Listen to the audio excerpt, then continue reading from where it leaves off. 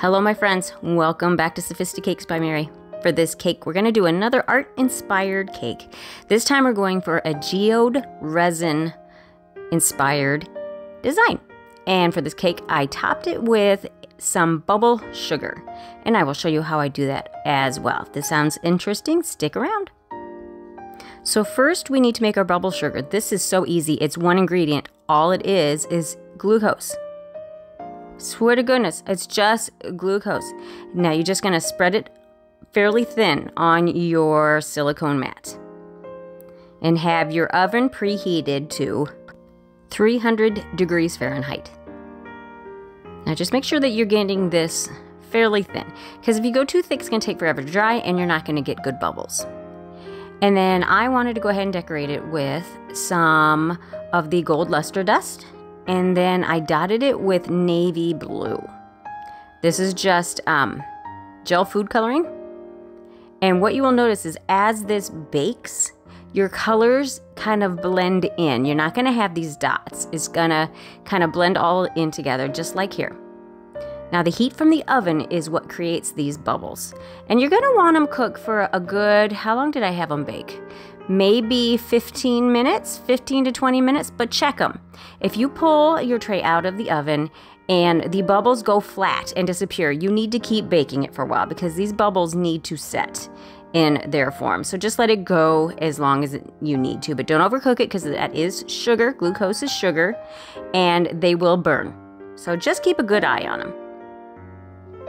And then we are going to go ahead and do the same technique, the wrap technique. This is how I do these acrylic inspired techniques. The gloss technique is go ahead and cut a piece of fondant the same size as a piece of acetate that you have cut to the height and circumference of your cake.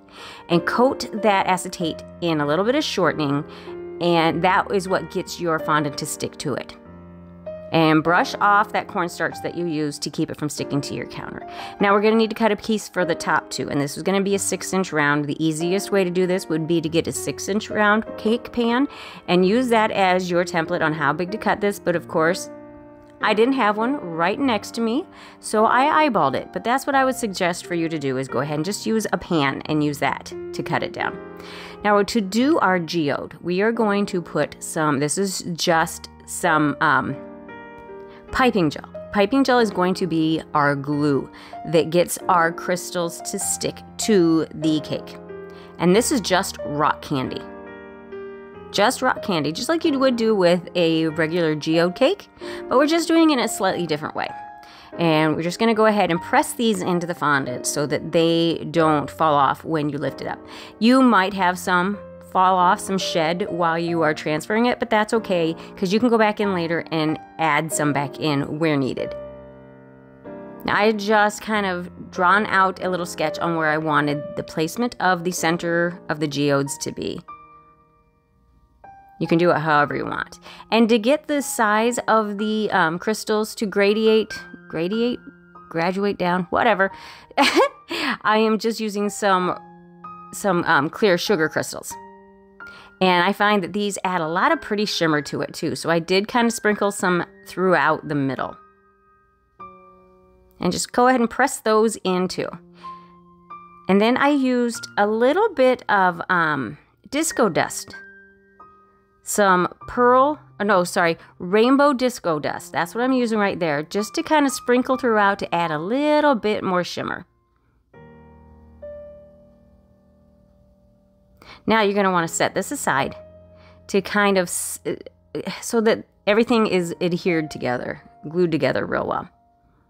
And do that while you prepare your mirror glaze. Mirror glaze is the key ingredient to doing this gloss technique.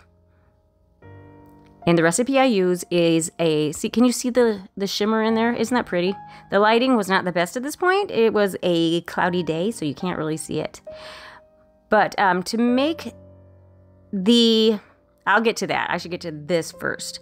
What I'm doing here is just piping gel, and I heated it up for about 20 to 30 seconds and added some gold luster dust. And that's how I'm going to do this outside edge around the rocks. And I'm using these little silicone cupcake liners. They are really good for directing your, we're going to call it paint. It's not paint, it's completely edible, where you want it. And then I'm just using a skewer or a toothpick to just kind of redirect it, just to get it the way I want it to look. And then we're just using the white, and I've used navy and royal colors of mirror glaze. And you apply this just like you would on a canvas. Just do your sections and then use your airbrush to blow them together a little bit, just to kind of blend the two colors together a little bit, but you still want to see the differentiation. And then the recipe I used is, for the mirror glaze, is Chell Sweet's recipe. It is a white chocolate based mirror glaze, and it's super yummy. And yes, you can use, there's gelatin in this recipe, but it works on fondant just fine. I've had people ask me that question. And typically, gelatin does not work with fondant. It can melt and make your fondant gummy, but it does not do that in this technique. I don't know why, it just doesn't, and that's wonderful. Because I tried to do this with buttercream, and it did not work. Trust me, it did not work.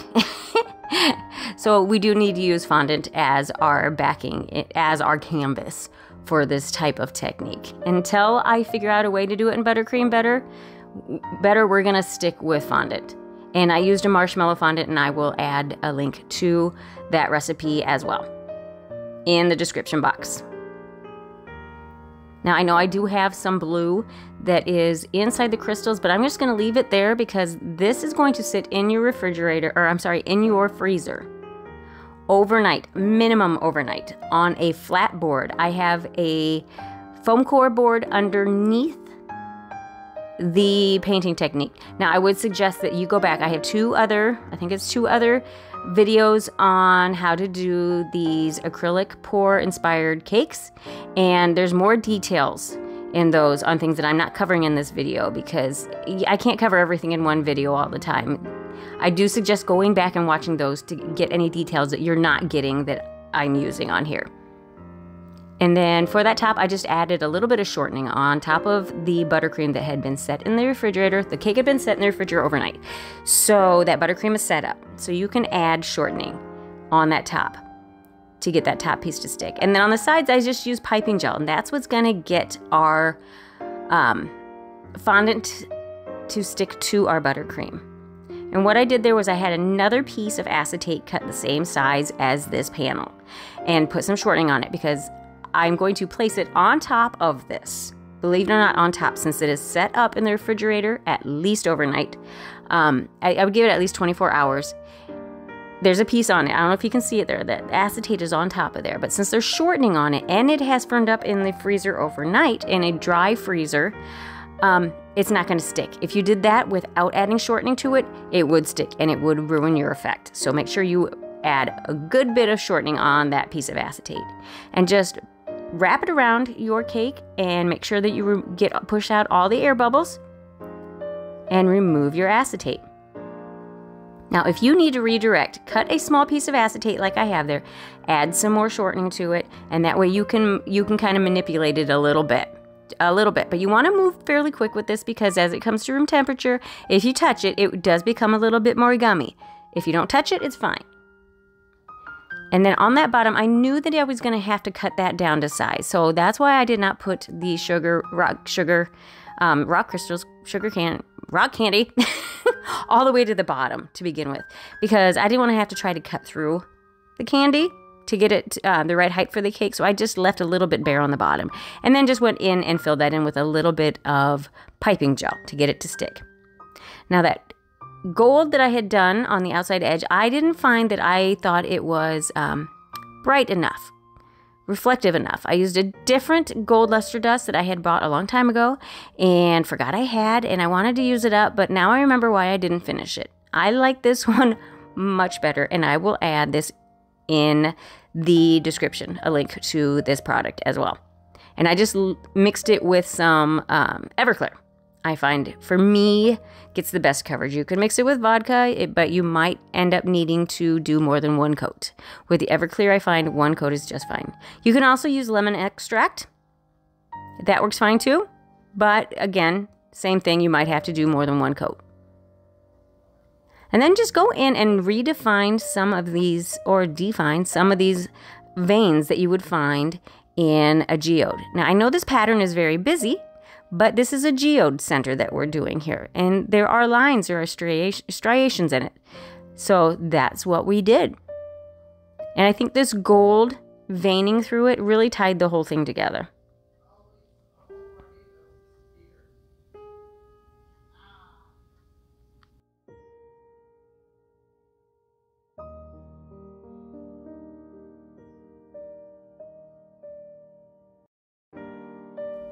And now to finish it off, we're going to go ahead and add some to the center of the geode. You could add one of the colors that you had in around the centers of the geodes. You can do that too, or you can leave it as it is. I just thought it needed a little something. It was a little too white. And I didn't want to add more color because I felt like there was enough color pattern going on already.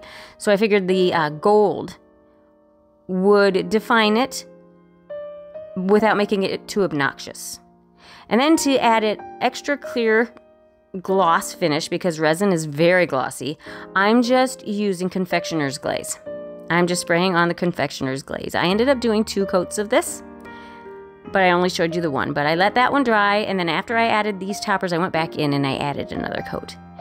Just make sure you wipe your board off right away, because that confectioner's glaze is hard to get off. If you don't remove it right away, it's gonna leave a film, a very sticky film, and you might not be able to get it off. So go ahead and clean that up right away. And then to get the bubble sugar to stick into the fondant, I just used a knife. It's a spatula, actually, an art palette knife, a sharp one, to just kind of cut a slit in the fondant and then just stick the bubble sugar right in there. And there we have it. My third installment, I think it's my third installment of my edible art series. We'll call it a series. I can't get enough of it. I hope you guys don't get bored of this, because I have other ideas too. And I hope you are inspired to give it a try. If I can do this, you guys can do it. So thank you guys so much for taking the time to watch my video. And if you'd like to watch some other videos, go ahead and click on the link to one of these other videos shown here.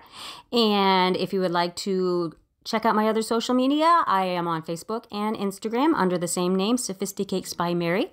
And please take the time to share, like, subscribe, and hit the notification bell so that you know when I upload another video. Thank you so much, and we'll catch you on the next tutorial.